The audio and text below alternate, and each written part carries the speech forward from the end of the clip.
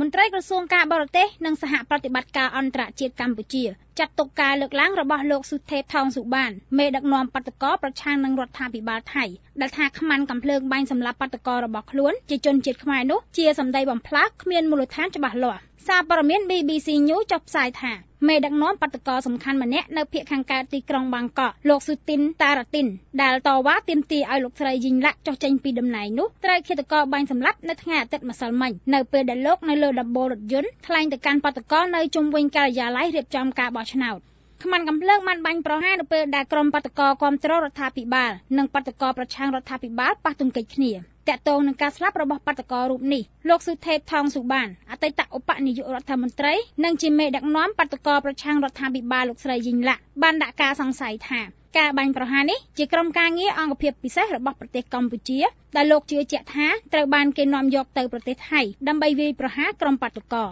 អ្នកនាំពាក្យក្រសួងការបរទេសកម្ពុជាលោកកុយគួងបានបដិសេធយ៉ាងដាច់អហង្ការចំពោះសម្ដីរបស់លោកស៊ូថេបដែលថាខ្មាន់កំភ្លើងដែលបាញ់សម្លាប់មេដឹកនាំបាតុកររបស់ខ្លួនជាជនជាតិកម្ពុជាលោកចាត់ទុកថាការលើកឡើងរបស់បុគ្គលរូបនេះគឺជាសម្ដីភ្លីភ្លើគ្មានមូលដ្ឋានច្បាស់លាស់បាទខ្ញុំសូមធ្វើការបដិសេធព័ត៌មានដែលចោទថាមានការបាញ់សម្លាប់នៅទីក្រុងបាងកកកាលពីម្សិលមិញពាក់ព័ន្ធនឹងជនជាតិខ្មែរនោះខ្ញុំសូមធ្វើការបដិសេធទាំងស្រុងបដិសេធយ៉ាងដាច់អហង្ការហើយនេះខ្ញុំបានឃើញដែរគឺគេសង់យកសម្ដីរបស់លោកស៊ូថេបខឹកសបានដែលជាមេបាតុករប្រឆាំងនឹងរដ្ឋាភិបាលថៃនាពេលបច្ចុប្បន្ននេះដូច្នេះខ្ញុំសូមធ្វើការបដិសេធនៅសម្ដីដ៏ឈួតនីលារបស់លោកស៊ូថេបខឹកសបាននេះបើតាមលោកកុយគួងកាលពីថ្ងៃទី22ខែមករាកន្លងមកលោកស៊ូថេបមេបាតុកររបស់គណៈបកប្រជាធិបតេយ្យនិងជាគណៈបកប្រឆាំងក្នុងប្រទេសថៃរូបនេះក៏ធ្លាប់ចោទប្រកាន់មកលើប្រទេសកម្ពុជាម្ដងរួចមកហើយថាមានគេដឹកនាំជនជាតិខ្មែរចូលក្នុងប្រទេសថៃដើម្បីចូលរួមធ្វើបាតុកម្ម